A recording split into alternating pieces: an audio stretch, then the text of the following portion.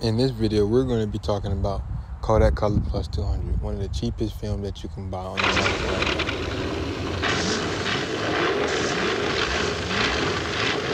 now. To demonstrate the superior color of new Kodak Gold,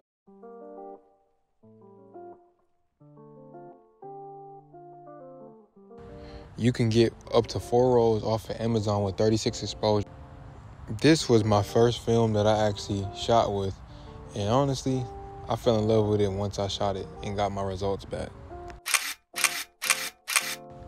Even though Kodak films are so cheap, the colors that you get off of these things are amazing. I am going to give you some of my sample shots so you guys can be the judge of it yourself. Kodak Colorplus obviously gives you vibrant colors because of the name, Colorplus. Overall, I enjoy using this film. The colors hit perfectly in certain situations, and even in situations where it's not a lot of color, everything still kind of has a warm feeling to it. Next week, I'm going to be showing you guys the difference with digital and the differences how it looks and just basics.